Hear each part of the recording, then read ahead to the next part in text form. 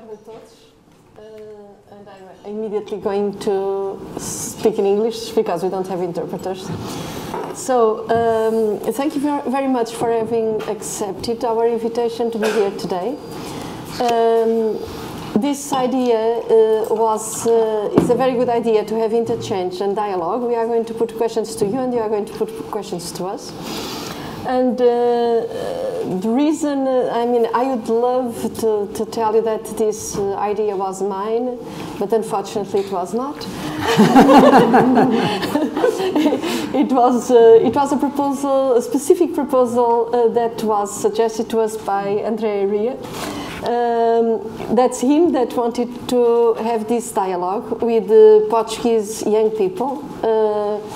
People that are less than 35 years old or around it, and that are stakeholders, and doesn't matter if you are 36. But okay, it's a new generation. It's young professionals, and I think it's really when he suggested it, I thought, well, what a marvelous thing, because in fact we could have done it before, but we didn't. And well, myself, probably, I'm not sure if you know who I am, but I'm a member of the board of Banco de Portugal, and I have the portfolio of banking supervision, among other issues. But this is the professional reason why I am in permanent contact with Andrea Enria, and I'm very, very happy to welcome here in Portugal. I'm starting to suspect that he likes us. In fact, after he took the job of, he was for 8 years in EBA, as you know, and he was the chairperson of EBA, and he did all the building up of EBA from scratch. And now recently came to substitute Daniel Louis as the chair of the Supervisory Board. So that's where the systemic banks, the most important banks, are directly supervised. And I sit around the table where is the chairperson. But for us, people from other generations, it is really very difficult sometimes to understand how everything functions, how you have this kind, what is exactly the kind of competencies that we have, how we function, how we organize ourselves, what we request from banks, what lessons we learned from the past crisis, and probably for you, I don't know, that's what we want to find out, whether it is absolutely straightforward, because that's the new reality, that's the new normal, that's what you are used to, or if otherwise you have questions, you have suggestions that you want to make, and that's the reason why we are here. So my purpose was not to make a speech, was to say that it's really great that you accepted to come, that we want to listen to your questions, that on my behalf, I will try to answer, but there may be questions that I don't know the answer. That's a possibility too. But I'm sure that even those ones, there will be someone more experienced than I am, and more responsible than I am, and then I give him the floor so that he answers. But Andrea, thank you very much. We had a couple of weeks ago the meeting of the Supervisory Board here in Lisbon. It was really a big event, I thanked him then, and I thank him now, and this is reason why I say that probably he likes us, because it was, if you do it twice, so he has chosen to come here and to have this occasion to have a full program today and tomorrow. With us, the ones that operate here in Portugal, be it Portuguese or foreigners, doesn't matter. It matters that we are located here. That's the responsibility that we have for financial stability here in Portugal, and that all of us, we have got to do our best. So the floor is yours, and thank you very much. Thank you very much, Elisa. Thanks for organizing this event and all our others. I think that I'm very happy to see so many young people here, and I'm very glad that you helped us organizing this event. First of all, this is not for me to deliver speeches, more to get questions and to listen. I mean, that's the main purpose. But let me say a few words before we start.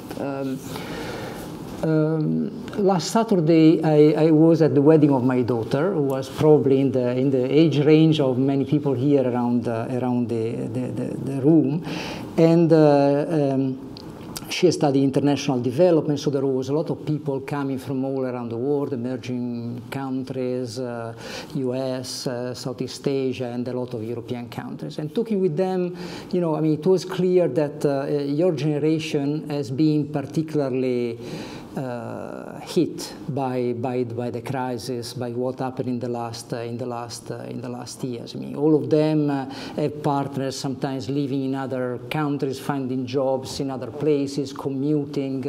Some of them not having even, you know, the time and possibility to see their children growing every day. And the same happens actually for many staff working with me, for many young Europeans working with me at the ECB. And I think that for people like you who have been working in finance, who have studied maybe economics or law, and were trying to start a career in finance exactly at the time when the crisis struck, I think it must have been really difficult. And the devastation left by the crisis has also led to an increase in the popular rage that we see in day-to-day life, with dissatisfaction with the political elites, but also with challenges to the European project, to the European Union, and I think it is something on which we need to reflect. The banking sector was at the epicenter of this earthquake, and we have done a lot to fix the problems, regulatory reforms, let's say establishment of European supervision, strengthening of a number of safeguards within the banking sector, in the official sector. But the first point I want to raise is that eventually I think that the key point, the key change is culture. No? It's really a change in the way in which people working in the industry behave themselves, think about their role, and perceive their responsibilities vis-à-vis not only, let's say, the shareholders or the authorities, but also towards the general public and the society at large. And these are things that you cannot legislate. I mean, these are things that cannot be fixed with rules. No, these are things that need to be fixed in other ways, and need to be really nourished within the banking sector itself. And sometimes when you talk about these issues of culture, you hear a lot about tone from the top. No, so and also from the supervisors general, you try to go to the top management and say, you know, you need to change the culture. But eventually, the culture changes when you go really to the middle management. I see that many of you are also head of departments, but also from, I would say, from the voice and involvement of people from the bottom, I would say, from the experts, from people starting a career in banking, making sure that they have voice, that they can speak up, that they can see if they see something going in the wrong direction. So culture is an important thing, and feeling the responsibility for the culture, I think, is an important issue. Now, in reaction to the crisis, one of the major changes has been, of course, to set up European supervision, to centralize functions for supervision at the European level. And this is indeed also, as Elisa knows very well, a big cultural challenge in a sense, because we were working together, cooperating since a long while, but the supervisory cultures, traditions were very different. And this means that this has been a big change for everybody, for the banking industry, for the national competent authorities, and also for the people who have had this hot potato, let's say, to deal with in Frankfurt. This is so having something that works in terms of the interconnection with the national authorities is essential, and that's why I'm very glad to come to each and every capital, and I must say indeed Lisbon is the only one in which I've been twice already since I started my job at the ECB in January. But it's also a challenge in terms of really having the banks understanding what we do, what we are, what we want, and what are our new processes. And it is a big, sometimes also meeting, top manager of banks, you realize that also them sometimes don't really understand what we do and why, let's say, the requirements are what they are, and they look at the comparison, and there is still a little bit of displacement in the market. So I think it's an important task for me to try to make sure that there is a clear understanding at all levels of the banking industry of what we are, what we do, and trying to explain, be predictable, be transparent, and be visible. So that's also part of this engagement that I want to have here with you today. And finally, the last thing I want to say is that the European banking sector has changed a lot.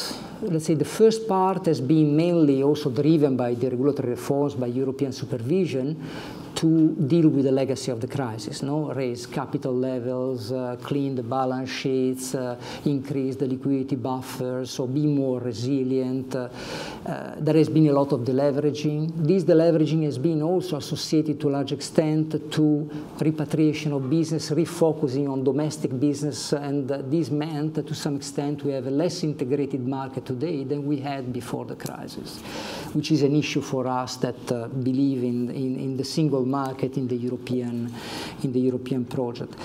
But more generally, there are structural challenges, and there is also, and I think that this will be, besides the completion of the process which we have started and brought to a significant point in terms of maturity of post-crisis adjustment, I think that the structural challenges in terms of consolidation, integration of the market, but also dealing with the new competition coming from new players, from fintech companies, digitalization of banking.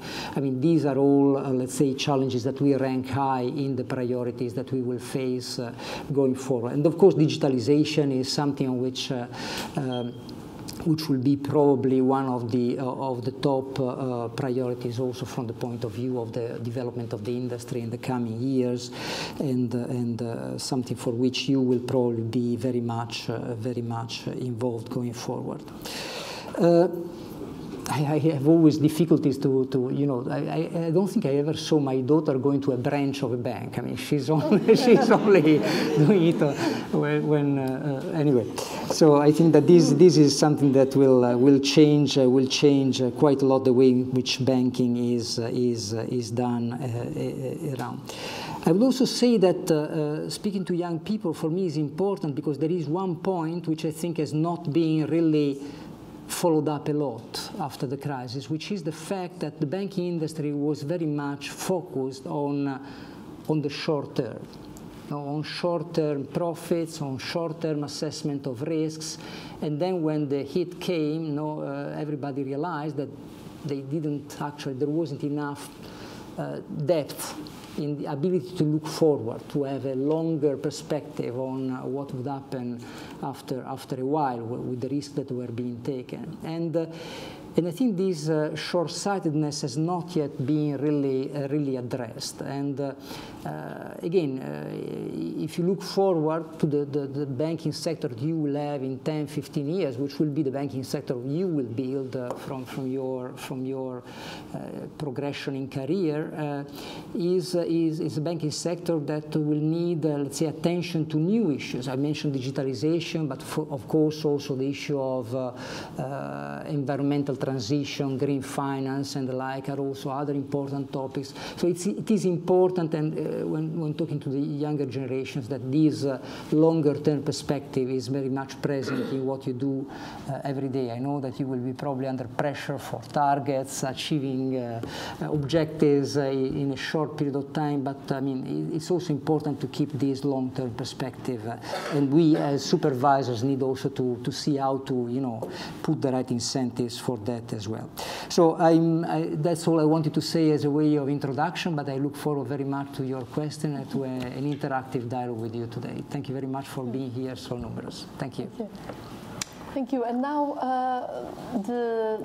Ana Rita will be in charge. I don't know how well you know her. You may think that she comes from a TV channel, but well, she's always under pressure to move to the present profession that she has to a new challenges. Of course, you'll be 36 next month. I wish. No, she's Ana Rita. She's in charge here in Banco of Portugal of the big institutions. So those institutions that are under the direct supervision of the ECB and Supervisory Board, and she works directly with Luís Costa Ferreira, who is the head of supervision, sitting there, hiding there, because who is in charge of everything. So Ana Rita, you have got to stimulate the discussion, so go ahead. Yes, I mean, first of all, I think it's an honor and a pleasure to be here. I think I share this with the audience, with Mr. Enria and with Elisa, and having the opportunity to basically liaise with the supervisor, the one that indirectly or directly impacts your daily work, and also an opportunity for you to share the main challenges and things that you would like really to share that affect your day-to-day work. So I will open the floor. I will start with a question, I mean, in order to open the floor, which is to Mr. Enria.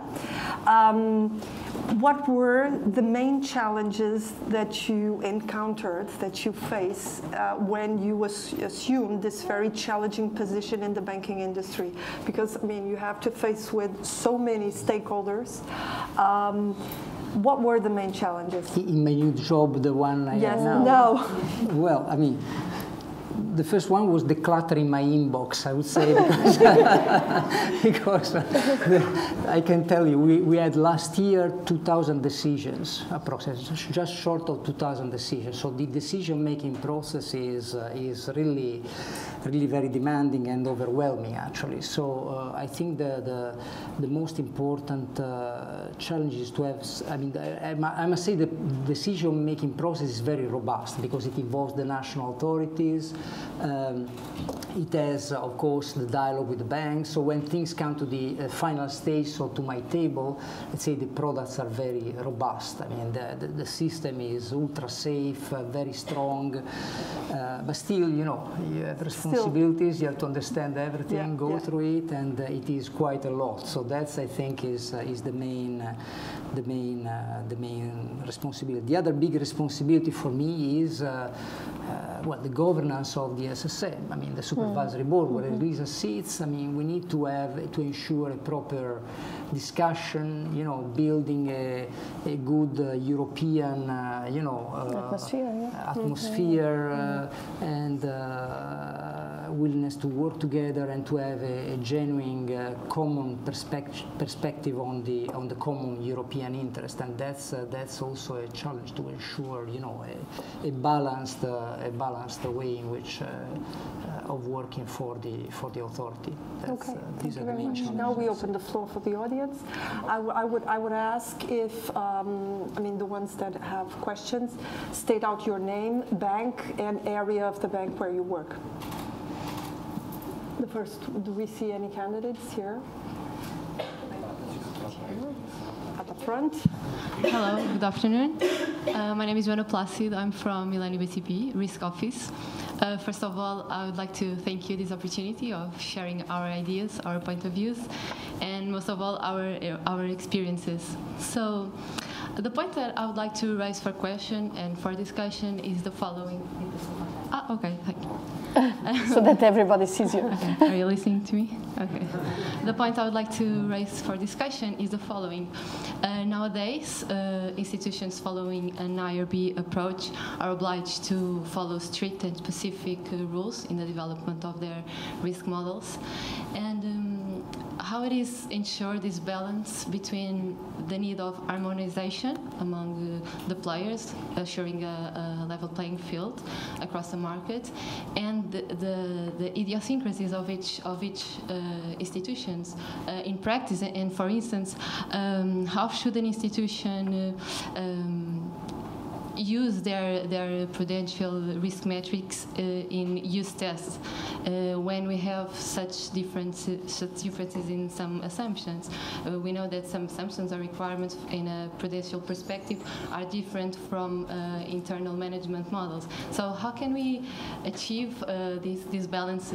For us, sometimes it is a challenge, and I would like to open this discussion. Thank you. It's a very good question, but it's the level playing field of the so it's your perspective, I think, not mine.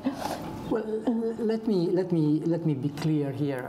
I've been a strong supporter of the use of internal models in regulation. I started with some doubts, I must say, in the early 2000s when the Basel debates were ongoing. But eventually I thought that it was a good idea exactly for the reason you mentioned, for the use test. So because it's, for the supervisor, it's an important entry point in the way in which banks themselves view, measure, and manage risks. No? So if you want to have really a risk-based supervision, you need to understand how the banks measure the risks, and allowing the use of internal models is an important tool to do exactly that. When the crisis started, though, it was clear that nobody started trusting the models anymore. So the investors, analysts lost completely any confidence in the measurement of risks and in the capital ratios that the banks were publishing, because they thought that they were not reliable. They saw banks that were, you know, with the risk-weighted assets, with a capital ratio of 18, 20% going bust one day from the other, and then they said, well, so this is something that cannot be trusted. And I remember that there was a lot of rating agencies, analysts that started publishing their own estimates, of course much less risk sensitive, of the capital position of the banks. So at that moment, also in the supervisory debates, there was a strong push to really take internal models and throw them in the bin. So to move totally to a leverage ratio style approach, and it was not, emerging markets, so it was the US in particular that was very, very focused on that. I mean, the US they had been the most vocal promoters of the use of internal models, especially of credit risk internal models towards the end of the 90s, early 2000s, and they were having second thoughts, and they started moving to a setting in which the supervisor itself, the Fed, was measuring risks more in a top-down way with their own models. The SCAP, the first stress test that the Fed made, was done entirely by the Fed. It was a black box. Nobody knew what was the way that the Fed used to measure risk. And to some extent, this is still the case right now. So the work that we have done since then has been a very extensive work to try to repair the supervisor reliance on internal models and ensure some consistency across banks and some reliability and trust. Because the lack of trust was started building up also in the industry itself, because many banks were saying, well, I have a very high risk-weighted asset density, but my competitor in the neighboring country under the responsibility of another authority has a similar portfolio but much lower risk-weighted assets. So there is no competitive advantage, no competitive equality and the like. So we made a huge work to try to ensure exactly that, reliability and comparability. As this killed these use tests and the, as you correctly say, the idiosyncrasy, the fact that each bank is different, well, I think we really didn't, because all the work we are doing in the ECB now with TRIN, the targeted review of internal models, or which the EBA has done, for instance, in the benchmarking, is really to develop some common criteria in the areas where where actually, in our view, there were not compliance with the regulation already before. So give clear guidance on what is expected, for instance, in the treatment of defaulted assets or stressed LGDs and the like. But at the same time, you leave a lot of leeway to the banks, to the risk managers at the banks to shape their own models, and we do benchmarking and challenge. So if you see that for the same type of assets you have a bank which is coming a little bit as an outlier, then you start a supervisory process challenging. But if the bank convinces you that they are modeling right and that the outcome is correctly measuring risks, we will have nothing to say about that. So we need to strike this balance between the two objectives. Okay, we have one in the bottom. Yes. Yes, Yoga from BPI. And so a few moments ago you mentioned digitalization, and I have a question about fintechs. And in one hand, we see that the new capital requirements regulation it seems to introduce the same level or even more capital requirements on banks. And in the other hand, we see that specific regulation directed to investment firms are also being drafted, I think. So my question is, don't you think that European Central Bank and EBA should also create a legal framework for fintechs? Thank you. Well, so let me put it like this. If a fintech company does banking activity, as it is defined now in European legislation, which is mainly collecting deposits and granting loans, it is a bank. It needs to comply with all the full monty of banking regulations, bank supervision, as any other player. If instead a fintech company does a specific subset of financial activities competing with the banks in that specific segment, well, then there are different, for instance, take the payments area, which is the area where the fintech sector has invested the most. In this area, Elisa knows that very well because she was in the European Parliament when these legislations were passed. It has been a deliberate choice of the legislators to increase the level of competition to the banking industry from non-bank third-party providers. No? So there was a deliberate objective to increase competition and to have a lighter regulation of payments institutions than of banks. So if a fintech wants to provide payment services and compete with a bank in that area, they have to comply with the requirements for payments institutions, and that's again absolutely fine. And I think that at the beginning the banking industry was rather complaining, on the access, especially for instance of these providers to the bank accounts of the customers directly, to the information in the accounts, the sort of what sometimes is called open banking.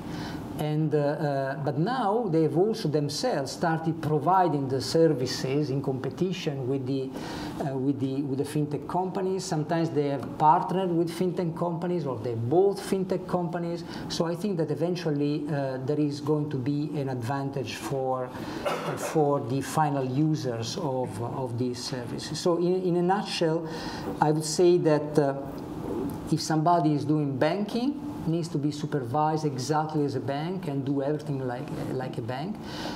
If you are doing different segments, I mean, of course, you are allowed to have a lighter regulation and to compete with the bank in that specific segment. But this competition, so far, I don't think has been detrimental to the banks. Actually, the banks have reacted in the positive way and this is leading to better services for the customers. Maybe one of the areas where I'm a little bit more concerned is the role that big techs are taking in this area, because the companies like, you know, Facebook, Google, Amazon, I mean, they have a possibility of starting picking on different points of the value chain creation for the bank. No? So from the payments to the FX services when you buy something abroad, to the consumer credit, to the and they have an amount of information and captive customers that is quite impressive. So that's an area in which maybe we need to think a little bit more about how the unbundling of services would affect the overall credit creation process. Okay. Here? Yeah. Good afternoon. My name is Neide Martins. I work at CGD with the compliance department. In our country, Banco of Portugal is responsible for surveilling the implementation of the obligations regarding anti-money laundering and counter-terrorism financing. On this regard, how do you rate the exchange of information between ECB and the national supervisor? Thank you. Thank you. Well, thank you. This nothing easy in discussions. No, this is an area in which, of course, as you can imagine, we have been thinking a lot. We are still thinking. We had this in the agenda of our supervisory board last week, a couple of weeks ago. And as you know, as you correctly say, the ECB is not an AML supervisor. Anti-money laundering responsibilities are clearly not attributed to the ECB, and they remain with the national authorities. Still, there are a number of areas in which our activities, to some extent, interact with the activities of anti-money laundering supervisors. Think of the licensing process, fit and proper, internal governance, internal controls, also withdrawal of license. I mean, there are a number of areas in which basically the legislation itself, now also in the supervisory review and evaluation process, the legislation will request the prudential supervisor to consider also anti-money laundering issues. So this means that we need to cooperate more and more with the authorities which are competent for anti-money laundering at the national level. We have signed an MOU in January this year with all the European AML supervisors on exchange of information and cooperation.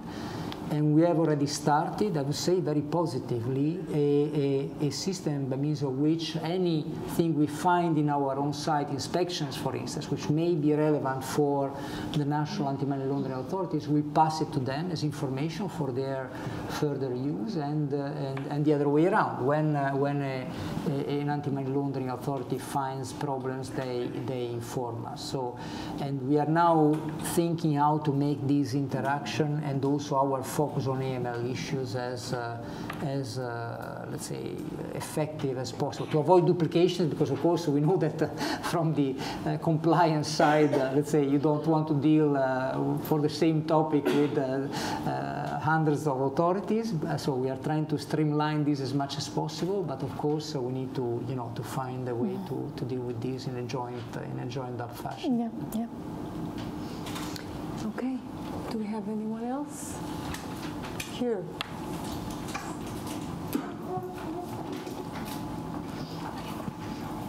Hello, good afternoon for all.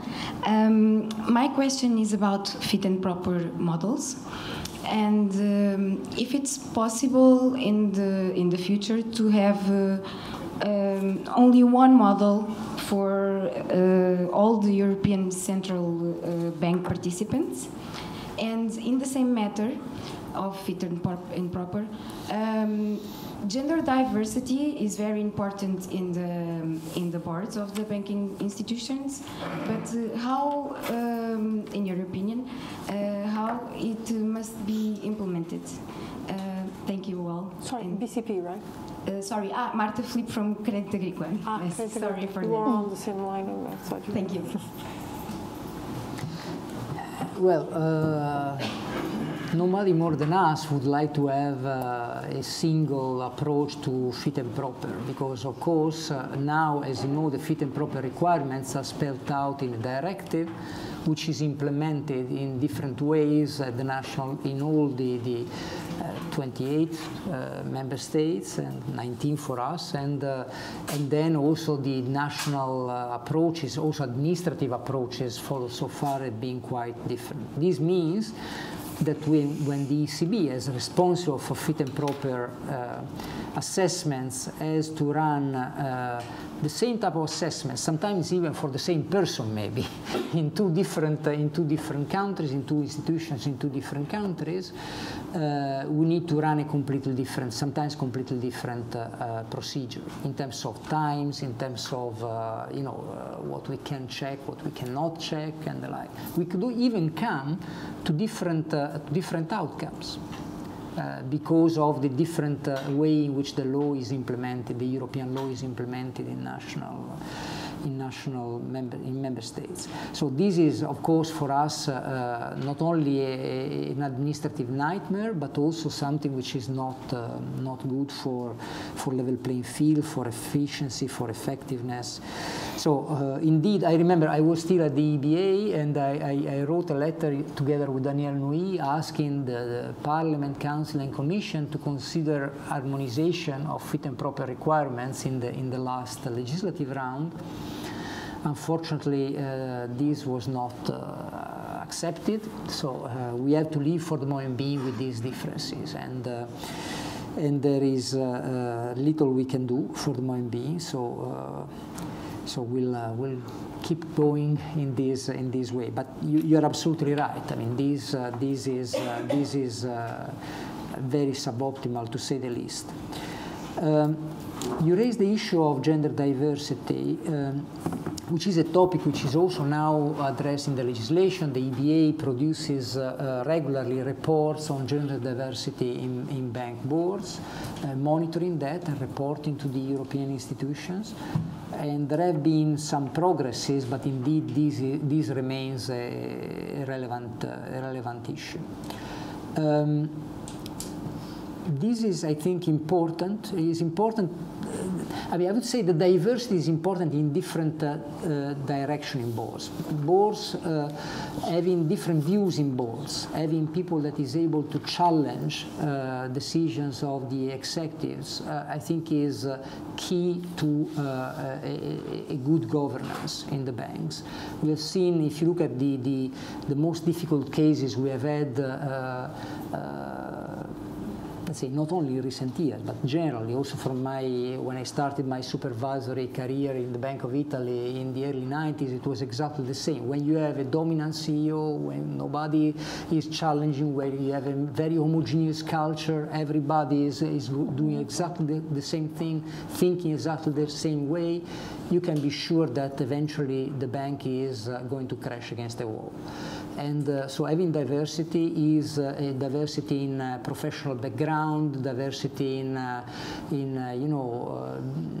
experience, expertise. What you need to know to run a bank now is so wide that you cannot have everybody knowing everything. No? You need to have a diversity of profiles, and gender diversity is an important element in that respect as well.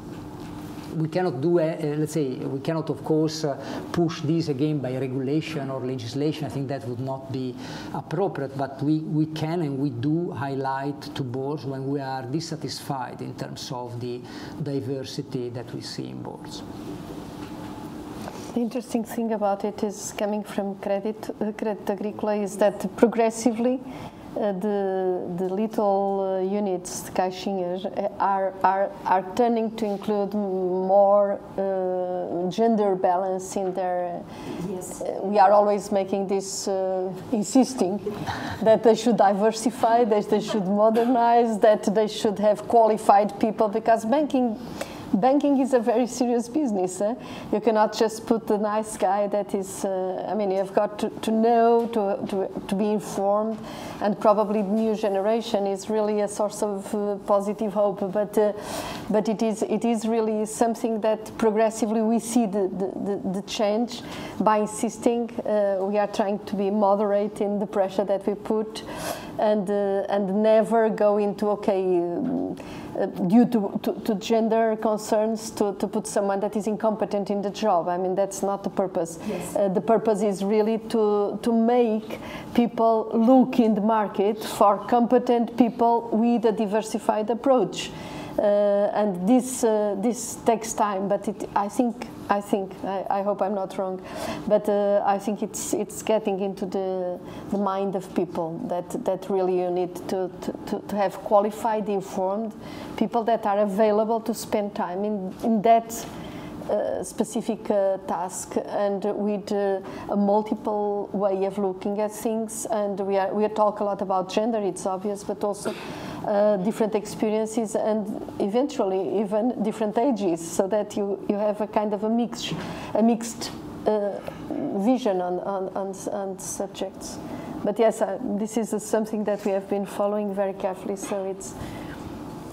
Let me see, if I may add one point. I mean, you correctly put the two things together, no? Fit and proper on one hand and the diversity on the other. I mean, the problem I have, this is really something I'm scratching my head about, is that the fit and proper is a very legal process. No? So for us, the bar is very high to say that somebody is not fit and proper to be a member of the board of the bank. No? So you need to have evidence. I mean, if you say to somebody he cannot sit in a board of the bank, you are actually banning this person from the banking sector. So it's a big decision which is going to be challenged for sure, and you need to have very strong evidence that something is wrong.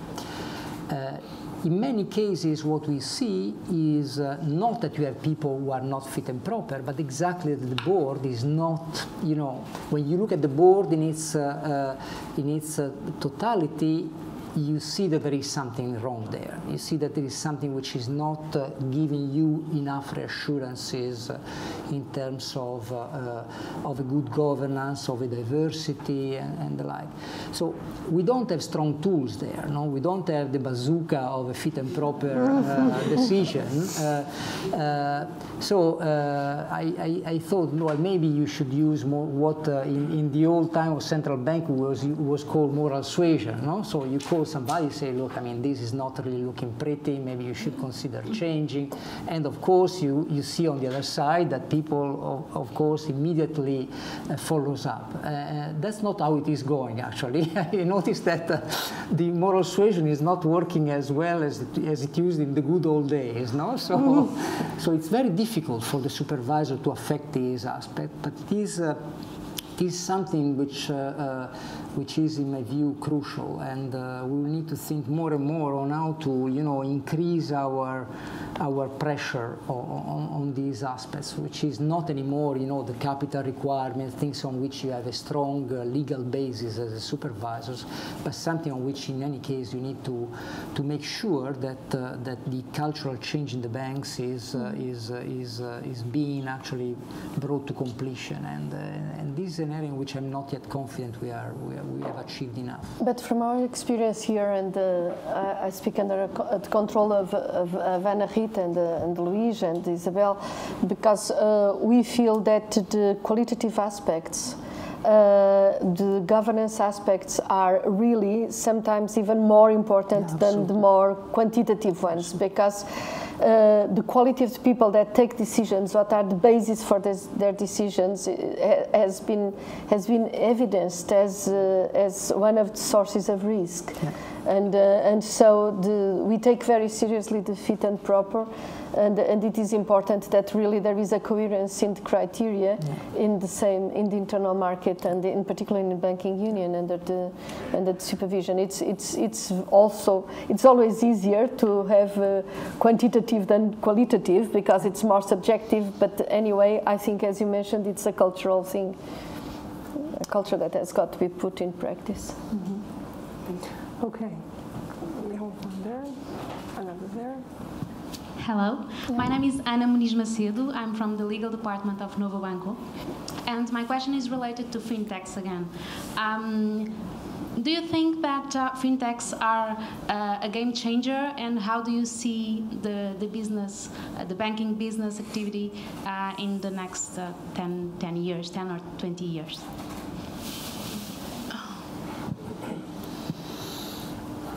Well, indeed, surely they are a game changer. I mean, new technologies will play a strong role. Already now, if you look, I mean, tomorrow I will be in a conference here in Lisbon, and I will focus my remarks on profitability, on the problem of profitability at European banks. But if you look now at the distribution of return on equity or return on assets at European banks, you clearly see that the banks which are, let's say, better placed in terms of profitability right now are those who have been more effective, especially in investing in new technologies and restructuring their distribution network and achieving better cost efficiency, basically, especially in a period of low rates as we are right now. So new technologies are indeed an important element. Fintech companies are indeed they are a game changer because they are developing new tools, new innovative tools.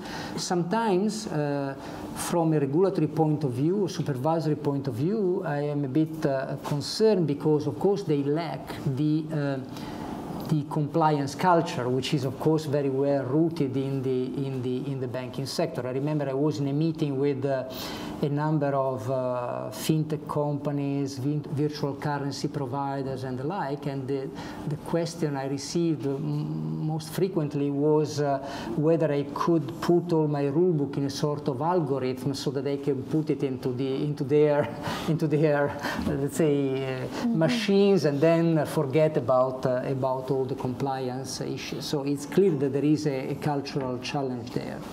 But in general, let's say they are at the beginning they were presented very much as disruptors, no? So as entities that would have actually displaced the incumbents, the banking industry. At the moment, I think that they are more a challenger. But as I said before, you have different dynamics that have been unfolding. Some banks have developed their own internal fintech, let's say, division or subsidiary. Some have both fintech companies. Some have partnered with them. And if you look at the market structure in several countries in these innovative services, sometimes you have banks and fintech companies competing on the same footing. So it could indeed have a change. Of course, there will be some banks which are laggards in this area, and they might face indeed a competitive challenge for their survival in the longer term. But if banks are understanding what's going on and reacting, I think that the fintech challenge is not tremendous. I mean, can be borne. For us as supervisors, the challenge will be to exactly continuously police the perimeter of supervision. So to understand whether the entities that we are supervising, whether we are supervising all the entities which can create risks to the system as a whole. And sometimes we might lag behind. I mean, that's difficult, no, to understand. We've seen already in the run-up to the crisis that the different phases of the banking production process were broken into different bits and pieces, no, with mortgage brokers, then rating agencies, securitization, special purpose vehicles for securitization and the like. So you had a banking chain that was built outside the regulated sector.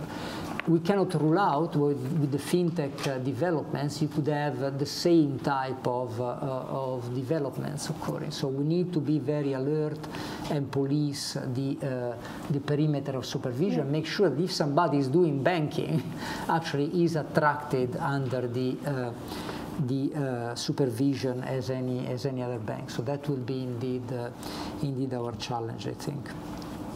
Okay. If we had one aquí. Yes, one here, but I think on the bottom it raised the hand first. Yeah.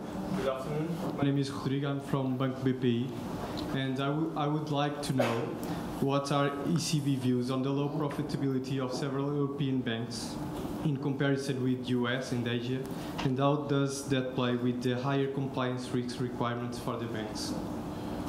Thank you. Well, first of all, I would. I know that this is controversial when talking to bankers, but I would like to push back on the argument that higher capital requirements are the driver of low profitability. And on this, let's say, I think that the simple fact is, first of all, that you have jurisdictions like the US, for instance, which have implemented exactly the same requirements in Basel. Actually, they have gold-plated the requirements in Basel with higher leverage ratios and with higher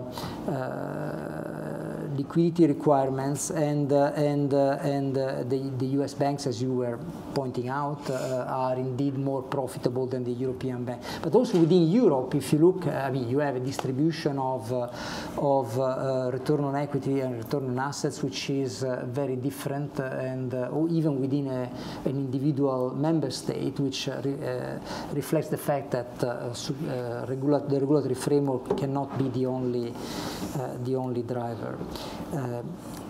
Indeed, let's say there was a definite objective of the policymakers in the regulatory reforms, because the very high return on equities that we had seen before the crisis in the 20–25% range, well above other industries, were actually explained by the excessively high leverage with which the banks were actually operating. So that is something that, as we have seen, was giving an incentive to excessive risk-taking and was not tolerable for the general perspective. So, but indeed, I mean, having said that, I acknowledge that the low profitability of European banks is a concern for us as supervisors. I mean, as a supervisor, you want to see banks which are healthy, generates good profits, attract investors, and are again attractive investment propositions for and this is not where the European banks are right now. The price to book, I think the average price to book of European banks is below 50, so 50 cents on the euro. And this also means, as a supervisor, that if you need to, to ask a bank to raise capital, it's very difficult for them to go to the market and raise fresh capital. So low profitability is indeed an issue. What we can do to address this, of course, we cannot, as supervisor, let's say, have a profit objective for the banks, but what we can do is to, and we do actually, is to put pressure on banks to deal with cost efficiency issues. Investment in technologies, as I mentioned before, is an important element. We made at the ECB an analysis of business models, I think it was 1 year and a half ago, which showed that the strategic steering capabilities of the board, for instance, are a key driver of profitability. So we are also pushing, bankers to refocus business model and to increase their strategic steer. But there are also some structural impediments to profitability, and I think that two of them, interrelated, are lack of consolidation and remaining excess capacity in the system, and a lack of integration within the euro area, the EU in general. I mean, these two things mean that there is still, difficulty in recovering profitability, and I think we should try to do something to address these issues.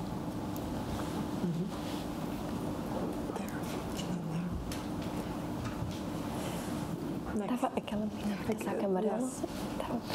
No, that on the third row, but we'll get there. We'll get there.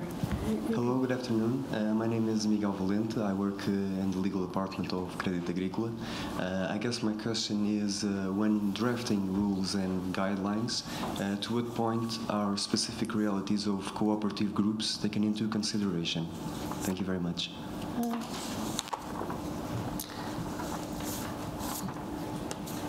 Well, first of all, let me say that since already when I was at the European Banking Authority, the dialogue with the European cooperative banks has been always very intense. There has always been a lot of engagement. I've been participating in a lot of meetings with the European Association of Cooperative Banks and with different cooperatives. Actually, I was also invited a couple of times, which was an interesting experience, I must say, to visit not the top brass, let's say, of the cooperative groups, but to visit the local cooperatives, part of some groups, just to see what were their difficulties in dealing with compliance issues and the like. So the engagement has always been very, very intense. Of course, there are specificities of cooperatives. For instance, when you look at definition of capital or some, let's say, more specific accounting issues. But there are also, let's say, more general topics. I mean, the topic we have discussed the most is proportionality with the cooperative banking sector. And it is an ongoing dialogue. I mean, we know that whenever we meet, we argue that we have done a lot in terms of proportionality, and the industry argues that we have not done enough in terms of proportionality. And I think that that is a journey. I mean, it's something that we will need to continue working on. It's clear that with the reform of the dimension that we have put forward after the crisis, especially when you have small local banks, even if they are integrated in larger groups, the fixed cost of compliance by construction becomes much higher and becomes much more burdensome. So can we do something to address that? We can. I think that we are doing it. In terms of the intensity of supervision, we have different boxes in which we slot all the banks, and we try to graduate the intensity of supervision according to the systemic relevance and complexity of the banks. We have also in the regulation, for instance, in the reporting is always a big issue. No? I remember when I was at the EBA, we made a calculation that if you are a plain vanilla bank doing deposit taking and plain lending, basically without internal models, without anything specific, you would need to comply with 10% of the total COREP and FINREP, which are the European standards on reporting, while of course a large and complex bank will have to comply with all of them. But still, let's say in the recent legislative package there has been a requirement to do even more to try to reduce the compliance cost. The EBA will have to, let's say, come up with proposals on that, and we're also committed to do our own review in that respect. So the engagement is very, very intense, and we are very aware of what are the issues for this segment of the industry. Good afternoon. My name is Catarina from Caixa. My question is about bureaucracy and reporting templates and all the burden that the banks have nowadays that could jeopardize the decision-making process in a timely and effective manner. Because when you are a manager and you have lots of reports, you could see data in different ways, and this could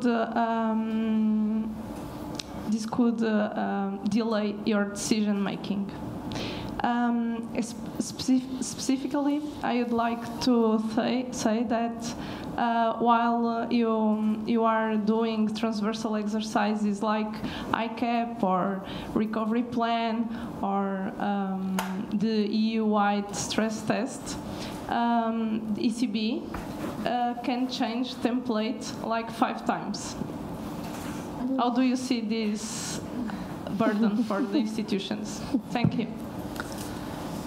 Thank you. Well, first of all, maybe this will surprise you, but I'm sure it will be one of the main topics we will discuss with the supervisors here. Yeah. This issue is not an issue only on the industry side, it's an issue also on the supervisory side. So we do indeed have a challenge in the sense that this massive effort to build European supervision means to a large extent that when you have to bring different approaches across member states under a single umbrella in a single place, the way in which we know how to do it at the European level is to sit around the table and write a paper. So you have a tendency, a natural tendency to become a little bit excessively rules-based in the way in which you develop your approaches, which means that, again, also from the supervisory side, you might have supervisors that tend to, follow the rule book, follow the internal guidance and the like, and then they tick all the boxes, but maybe they don't have enough time to actually look at what the real risks at the banks are and what the real problems to be addressed are. And that is something which is key for us as well. As I said, I think it was unavoidable probably in the first phase in which we had to build this new machine and make it work. Now we need to move to a more mature stage of the whole construction, and this will need to require also some efforts in simplification. And we have already had an internal simplification group that has worked to try to tackle exactly these issues. For instance, one of the outcomes of this simplification group has been that we should develop a sort of repository of reporting and templates, so that we try to see at least what are the different requests which are coming from different maybe directorate generals, from different stress tests, liquidity, recovery planning, as you say, and try to see whether we can streamline that and avoid asking the same information twice, try to stabilize the templates, the requirements, and try to move to a more, let's say, to a lighter framework. Having said that, let me also say that what surprised me a lot in these first 6 months at the ECB is the amount of findings that I have from on-site inspections on the quality of IT infrastructures, data management, data integrity at banks, all across Europe. There is not one country, the other, this type of bank, that it's across types of banks, across countries. That's a real issue. I mean, I think that there is a problem that the banking industry has, that maybe because, you grew towards different mergers, there are legacy systems, you patched up different ITs and the like. Sometimes also different requirements from the supervisors, maybe the national central banks, the national supervisor, the ECB, the EBA and the like. So everything is disseminated in different places. It's very difficult to have it together. I think that using also this effort to put the house in order on the banking side in terms of how you manage data and how you integrate your system, I think that would be very, very useful. For instance, one point that attracts me a lot is a system which the ECB is now working. It's called BIRD. I can't remember what the acronym stands for, but it's a system which is aimed at developing a dictionary of common definitions of banking aggregates that would allow banks to basically report regularly on these granular, let's say data points, and then instead of asking every time additional data collection, it would be up to each supervisor or central banks to pick up this granular data and build them and aggregate them in the way they like and they need, so that you don't have, you know, repetitive and continuous requests from different angles. I think that's something which has been experimented in Italy, and Austria. It has worked well, and maybe we should think about a system like that.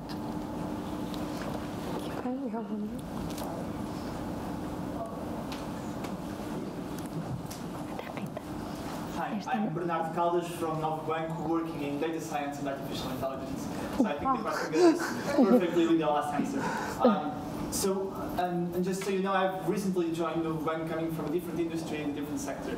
And I've seen a lot of impact, and I think we've all seen it, of artificial intelligence commercially when you look at applications. But when I think about risk management, when I think about anti-money laundering, I see also tremendous potential of using these techniques to make the banking system more robust and safer in general. So I wanted to ask you about your views on how we should be using these new technologies as a regulator and as a supervisor, how we should be using these technologies to make the system safer, and also what's blocking us from doing that. So why are big techs doing that so much and taking so much advantage of that, and we are lacking that?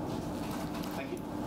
No, it's a good question, and I'm not sure I have a very smart answer to that. Maybe what I can say is that we are trying ourselves to invest in this area. We have had a first experiment. It's a very narrow one, very specific, but for instance, we have areas in which we have very lengthy, complex, detailed applications. For instance, in the area of passporting, I mean, there are many of them, and they are continuously updated. So it's really a hassle in terms of the administrative burden of dealing with that. So we have developed an artificial intelligence tool that is able to scan all these applications and highlight, you know, what has changed, what are the relevant issues, and see whether there is anything. So that it streamlines a lot the bureaucratic work for us to deal with these applications. So I think that there is there are a number of areas in which you have a heavily bureaucratic work on our side, and on the side of course of the banks as well, in which maybe the compliance process could be streamlined quite significantly by using artificial intelligence. Anti-money laundering is not our cup of tea, but is another area in which sometimes I'm wondering whether the system we have is the best we can. I mean, it's very paper-based, it's very cumbersome on customers, and doesn't manage in many cases to catch up the big crooks. No? So maybe we can use more this type of systems to identify red lights, no, that can be addressing the authorities to the relevant points. So this means that artificial intelligence can also be used on the supervisory side, probably as a tool for identifying where are the main risks in certain areas. We're still at the very beginning, but we are investing on it. Okay, on the bottom.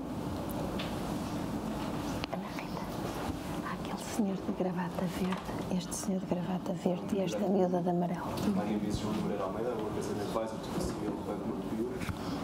I would like to raise the subject that you mentioned in an interview not long ago. You said the Portuguese banks have been doing some interesting work in reducing their NPL portfolios. However, you said that they should finish building the roof while the sun is out. Do you think that amount of pressure might actually give us some prejudice in the longer-term strategy to return to profitability? And if so, how is the ECB planning on dealing with that? Thank you. exactly. First of all, let me acknowledge. I mean, the Portuguese banking sector has done a lot in terms of addressing the NPL problem. As you know, we have developed these policies identifying targets for banks, and banks in Portugal have overachieved those targets, and they have, let's say, taken opportunity of a good macroeconomic environment to, let's say, make progress in that direction. Still, let's say that the levels remain relatively high, and at least in comparison with the European average. So the point is that again, as there is still a good economic situation, it is important to take all the opportunities to complete the job. And again, in terms of the impact on profitability, before there was this reference comparison also with the US, for instance. I mean, this is really something I've been saying since 2011. I'm deeply convinced of that. The big difference between the EU and the US is that the US has decided to front load the adjustment all at the beginning. Also with taxpayers' money. I mean, they put $600 billion of the TARP on the table, and they put Fannie Mae and Freddie Mac to the work in terms of cleaning the balance sheets of the banks. They forced the bank to recapitalize up front quite a lot, and making them also accept preference shares from the state, and the banks were then forced to clean up the balance sheets. And this process was completed in 3 years. So in 3 years, the US banks got to the NPL ratio that they had before the crisis. We are now, let's say, 10 years after the crisis, and we are still, let's say, above we have not reached, on average, the pre-crisis level. So I think that if you look also at, let me take the case of Italy, which I know because I've seen it also, let's say, more when I was a supervisor there. When you see the game changer there has been when some banks have decided to bite the bullet and make some big sales of NPLs, and the impact on the equity prices was positive. Then the other banks started, then this was a game changer, because all the other banks also started investing in that, and the profitability eventually benefited, because of course if you download the NPLs, you take the capital hit up front, but then you free up your balance sheet and you can do more profitable business rather than keep your capital locked on loans that are not paying back.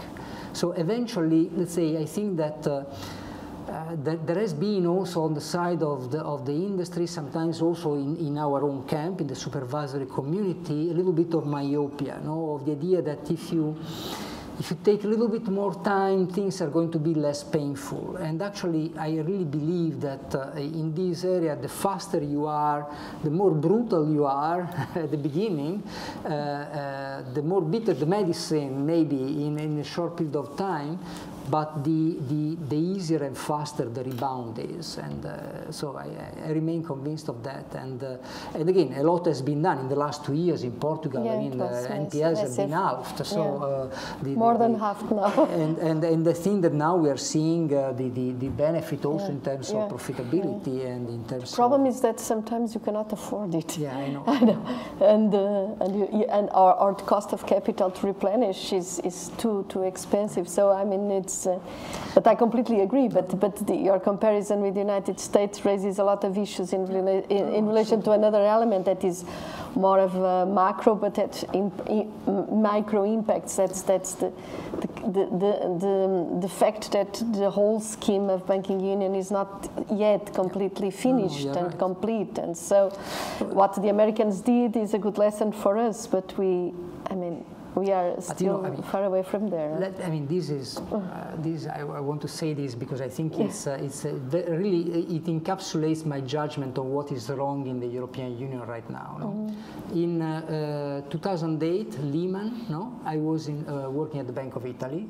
I was head of department there, and in the policy area, and head of the policy area. And I remember I received one day a memo that was coming from the Dutch Finance Ministry that was proposing to create a European bailout fund. So the idea was we have a crisis which is affecting. What did you do with it? Which is affecting all the European banks. So we should build up a European fund to support the banks to overcome this issue after Lehman. And at the time, the Italian government and authorities, including the Bank of Italy, where I worked, had the impression that this was not our crisis. This was structured finance, was banks that had engaged in, in complex structured products. Our banks have not done that. They are plain vanilla banks doing loans. So I didn't manage to finish my memo supporting the scheme because I was really believing that we needed a European framework to address the crisis, that basically the Italian government had given a negative opinion on the project. No? So it's you to be blamed. So the risk reduction, I mean, of course the Italian government would not have been, of course there were other governments I would not mention here because I was not involved in those authorities that were also firing on the proposal, so it was actually killed very fast.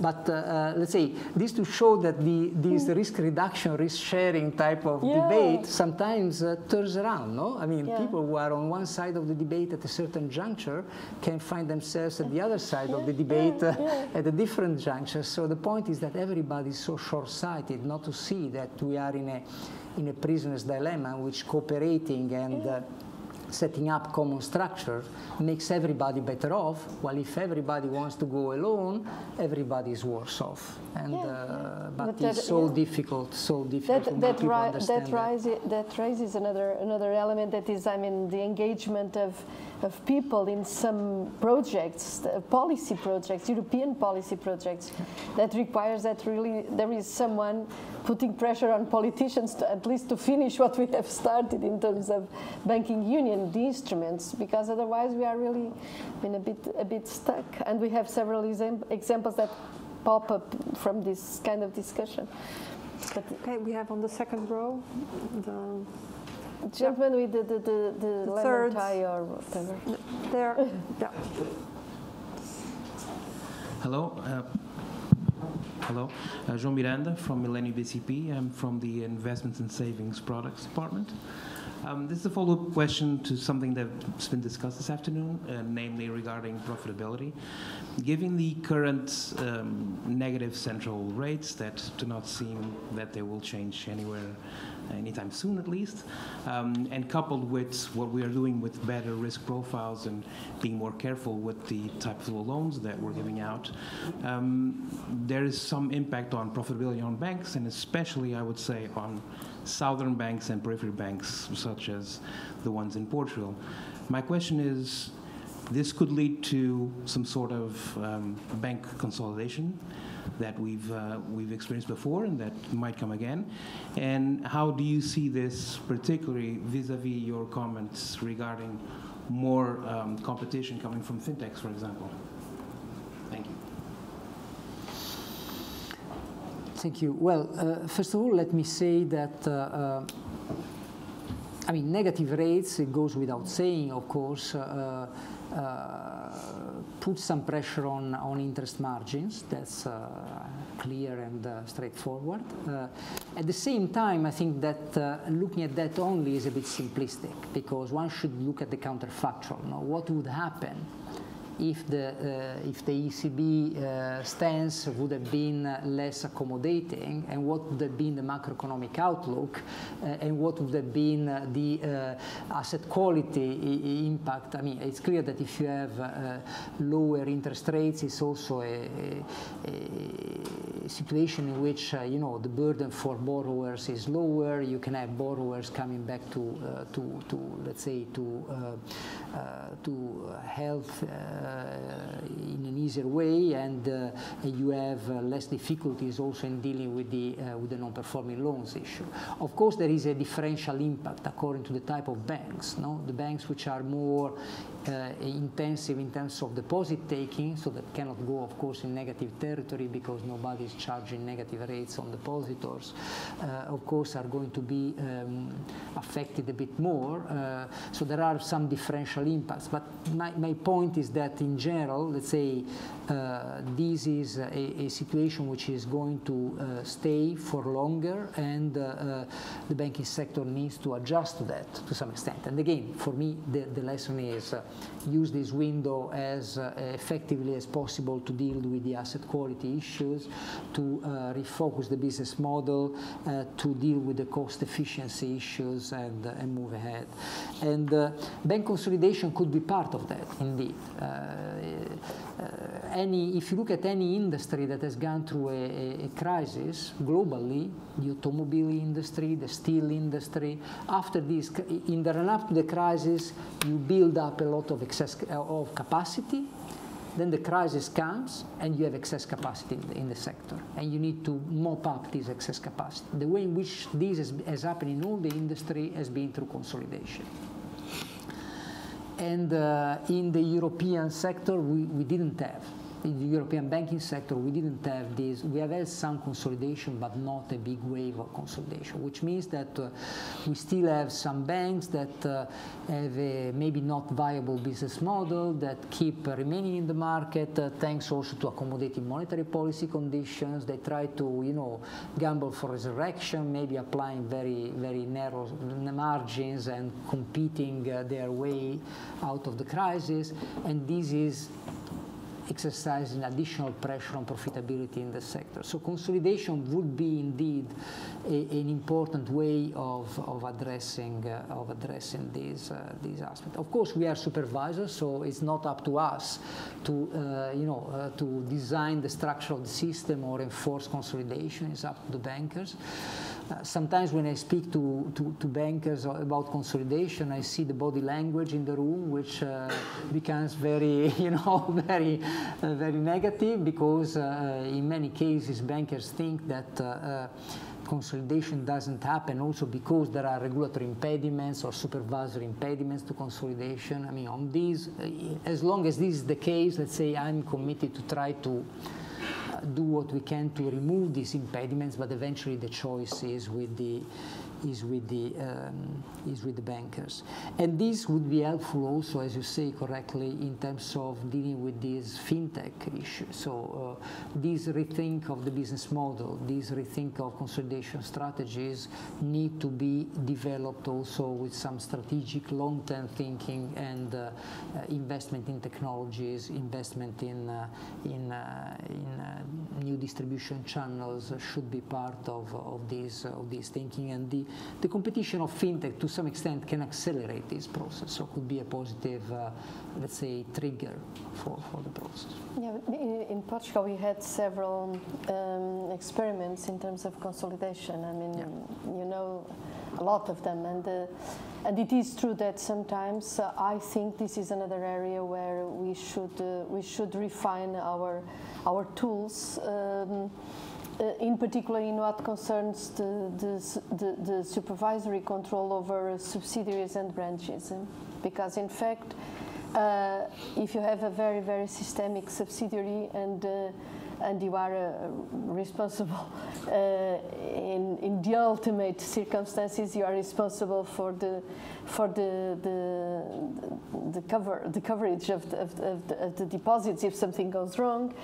So it depends on if you have a multiple point of entry or single point of entry. In the case of branches, very big branches, of course you don't have to pay for the covered deposits, but you have a very limited oversight of the practices, and so I mean in normal business, yes, it makes sense, and maybe there are some economies, and but there is. And Portugal has this experience because we are a home and a host. So we have this dual capacity to see both sides. But when you are a host, in fact, and we had this trauma with Popular, that in fact we risked to be asked to pay back the covered deposits of a small entity, but nevertheless the covered deposits were about 2 billion.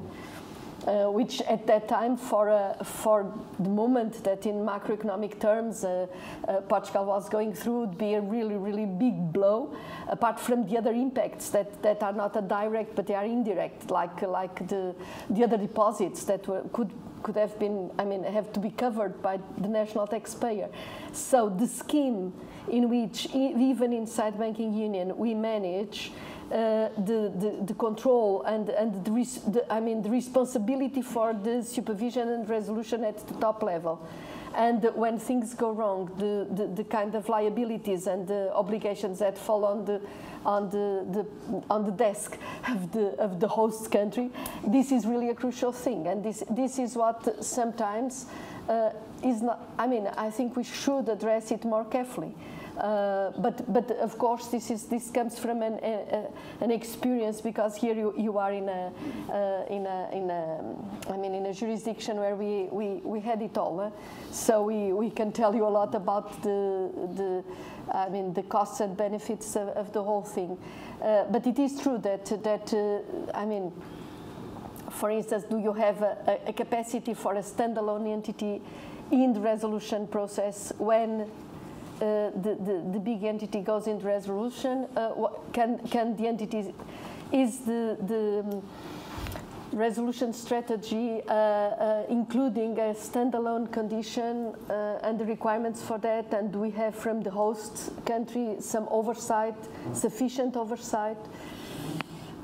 All these elements are very relevant, because otherwise it's very imbalanced that you take decisions at European level and then you have to to clean the desk on the host country. It is very imbalanced. So before we correct these missing pieces in the structure, it is difficult that you have an enthusiasm with the idea of merging or of this consolidation, because there are all these, when things go wrong, that's what rules are for. It's not when everything goes right.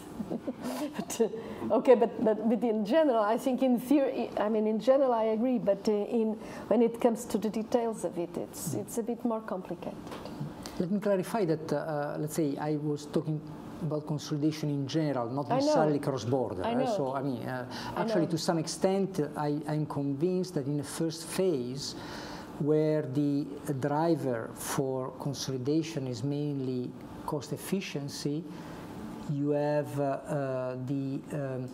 the best incentives where you have overlapping distribution networks. So that's probably in the first phase, it's more the national level, which is the one which provides you with the greater, let's say, leeway for consolidation. But indeed, let's say, also at the European level, for instance, when you have, again, sorry to use, but I think we should in certain cases also use this as a benchmark. Now, if you take the US, you have, take Puerto Rico and Greece, are two countries of the same size. They both basically entered into a major fiscal crisis. So the state went under great troubles. It defaulted in the US. It was, let's say, went in private sector involvement at the European level. And the banking sector went underwater because of that. That's natural. Big crisis in the state, and so in Greece, basically this was all managed locally, no? And the system is still now with 45% NPL ratio. 6 years after the crisis. In the US, you had the FDIC that entered the banks in the weekend, take control of the bank via purchase and assumption, and started selling the assets and the liabilities of the banks in Puerto Rico and the branches, the banks in Puerto Rico, to banks from other states in the US. And borrowers, depositors didn't even notice. I mean, they received a letter saying your bank until yesterday was called Bank A, now tomorrow it's called Bank B. Nothing changes. Nobody noticed, and this helped the system. No? The shock in Puerto Rico was distributed throughout the US. In Europe, the shock in Greece remained in Greece and went deeper and deeper and deeper and deeper.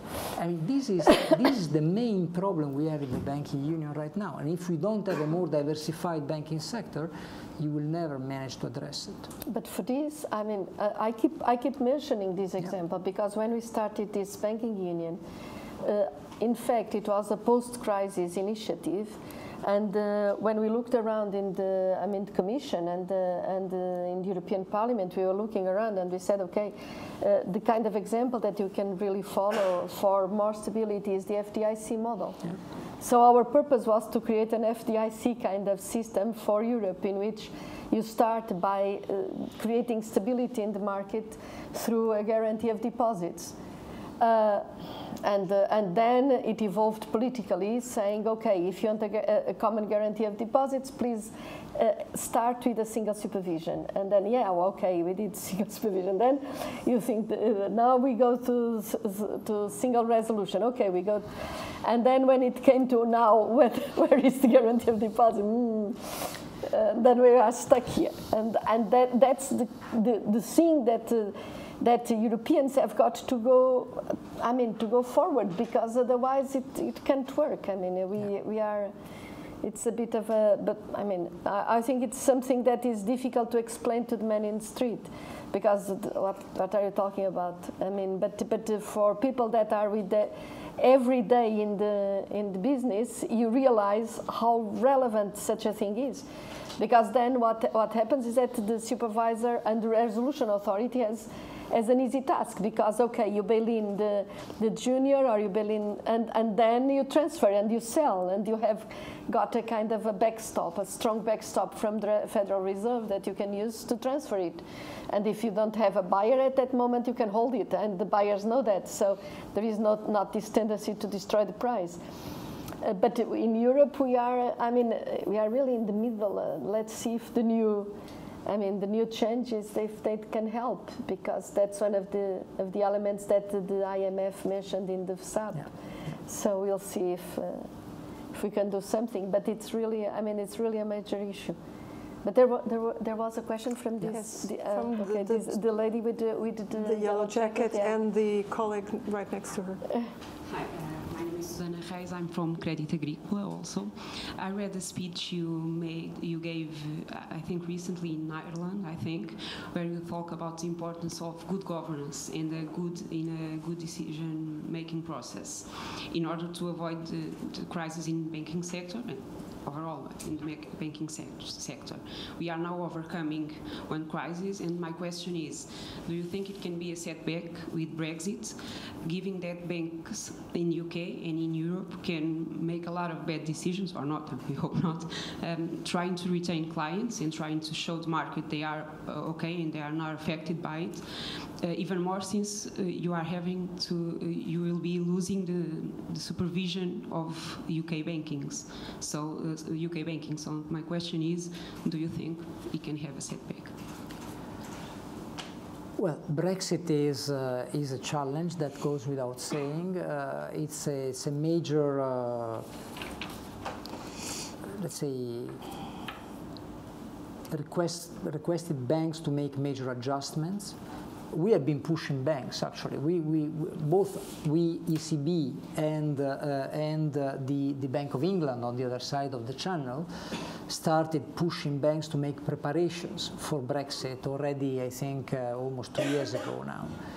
And we had a long list, and I think that we ticked all the boxes. So the banks did everything that we asked them to do. So in terms of assuring to have the right licenses, to continue serving their clients, making all the projects in terms of let's say, moving business in such a way that they could continue, let's say, operating in a smooth way.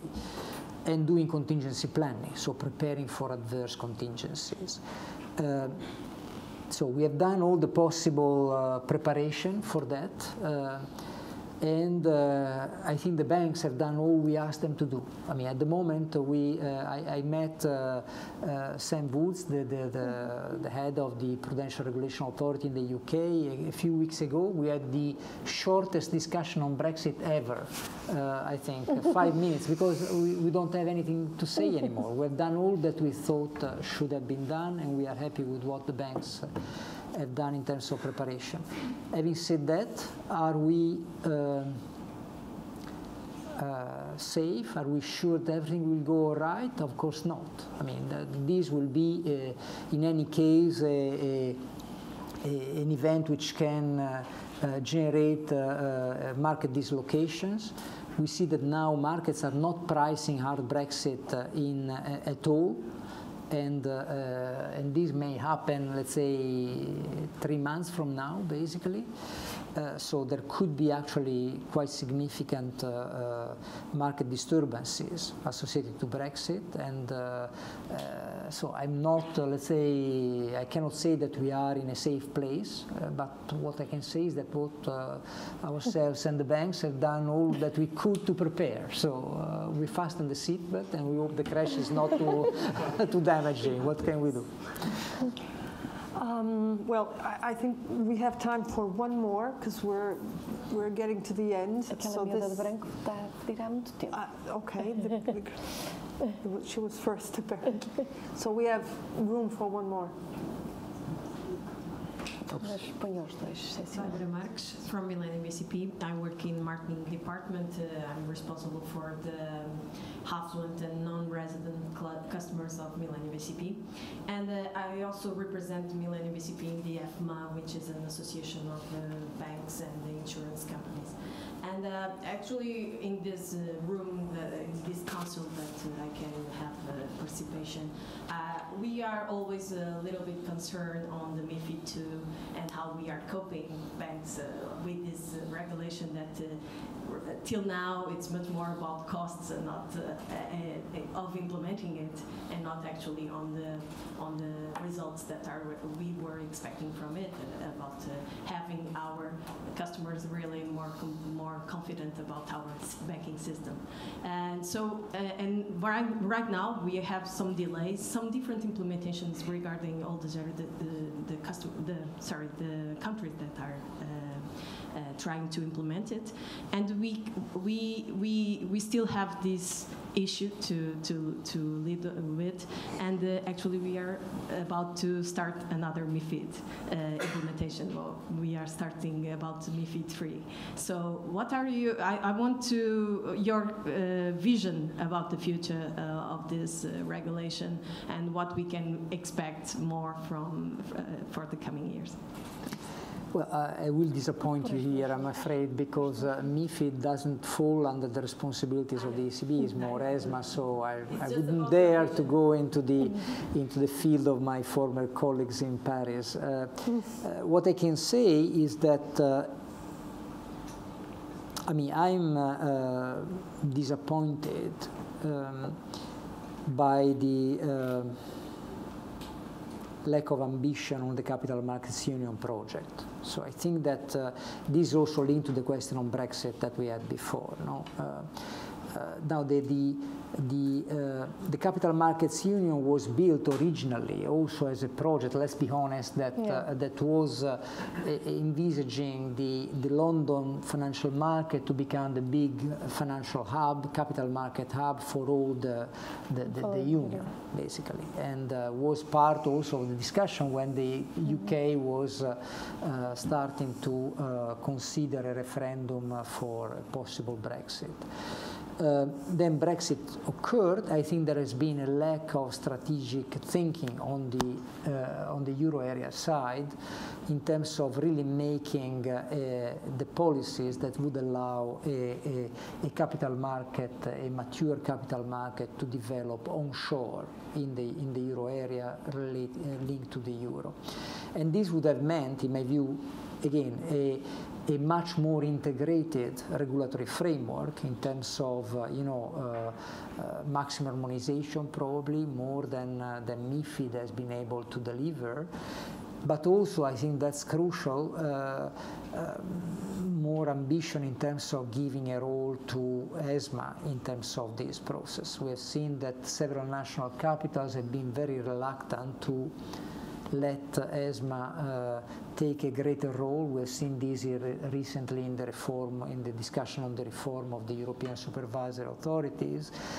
And I think you cannot have a capital market union if there is no authority which is responsible for it, which is running with the project, which is accountable for delivering on that project. And so I'm afraid that we will not achieve as much as we could in that area, at least at this juncture. But I know the colleagues in Paris are doing their best to address the issues that you raise. Andrea, I think we have got to finish. But if you allow, there is someone that is really desperate. I also think that he has been asking for the floor for a while, so let's take it.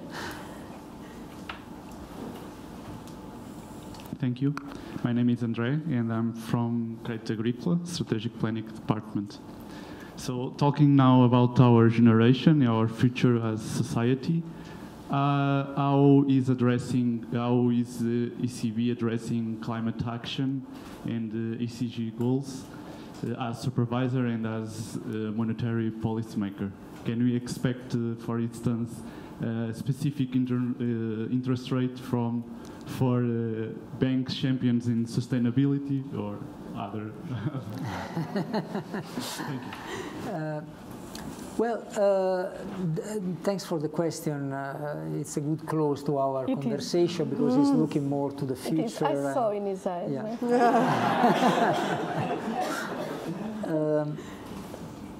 I generally believe that green finance, sustainability will become more important also in the approach of the authorities, both the central banking side, the supervision. There is this network on greening of the financial system which has been established.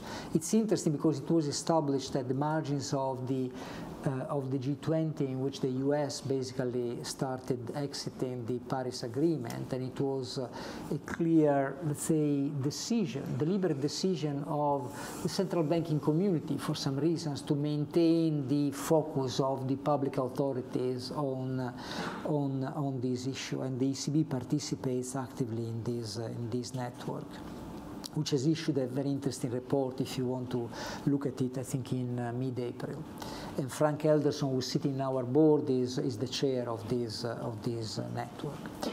The ECB supervision has identified the sustainability risk as one of the key risks already for 2019. So as you maybe know, every year we try to, when we develop our work program, we do a risk map. So we ask the supervisors in all the jurisdictions to give us their priorities in terms of risk. For the first year, there was a number of supervisors that told us that sustainability is an important area, so it started appearing with a relatively high priority on our risk map. In my view, let's say that there are 2 points I would make just for your consideration. I mean, the first one is that, as I mentioned before, there is this issue of short-sightedness in risk management that we have not really tackled. If you look at all the risk models that we have, they all have a 1-year horizon, basically, in terms of PDs, LGD estimations, and the like. But if you think about transition, about environmental transition. I mean, the risks are not something that you can quantify with a 12 months horizon. You need to look ahead. You need to look 10, 15 years, no, and check whether the loans you are making are actually to, you know, the collateral you are taking for a loan, I mean, is something which has value for the whole maturity of your exposure. I mean, there are, for instance, in the Netherlands, there are very strict regulations on houses which have how is it called, the amiant, I can't remember the... yes, asbestos. So basically, these will be, their value will go to zero, basically, in I think by 2030, no? So basically, if you accept as collateral the houses with asbestos, basically, you will lose all the value of your collateral in 10 years, basically. So these type of things need to be factored in, and I think that this imposes a shift. I very much believe also in stress testing, for instance, not the traditional stress testing that we do with a 3 years horizon, but looking at a longer time frame of what would be the shift from brown to green sectors, and what could be the impact also for bank lending. So these are the things that I see positively. A little bit of concern that I have is when I hear that the issue of sustainability is used in terms of asking for supporting factor. I don't like supporting factor. I would at least argue that they should change the name, because I mean, I don't think supervision should support anything. I mean, we are not here to support this or that activity. No, we are here to make sure that the risks are properly factored in your processes in the banks. So I think that if you distort the risk assessment and the capital allocation from a policy perspective, because you want to favor one sector vis-a-vis the other, I think you don't do a good service in terms of supporting sustainability and green finance. But if you do instead good taxonomies of what is green, what is not green, good transparency, and good factoring in the risk management of these elements, I think you can do a great service to the future communities and future generations. Well, thank you very much. I think, I don't know if you want to say something? No, I mean, just to, I've done a brief summary on the diversity of issues that you all touched upon, which I think it's very positive. I mean, we've spoken about IRB models, fintechs, AML, governance, profitability, sustainability, business models, corporate banking, and the matter of proportionality, bureaucracy and reporting, use of technology in areas besides the commercial one, sustainability, impact of Brexit, NPLs. I mean, I think we've touched upon, I think, almost everything. So thank you very much to the audience. Thank you very much to you. And I mean, I think this was really, I think all of them want to thank you very much. I think they recognize what a privilege it was to stay for 2 hours in front of the head of banking supervision in Europe, in banking union at least, in such an open and free and closed dialogue, and on their behalf somehow. I would like really to thank you. I was kind of implying and joking that as you came twice to Portugal, that you liked us, but definitely we like you and your style. Thank you very much indeed. Thank you. Thanks for you. Thank you.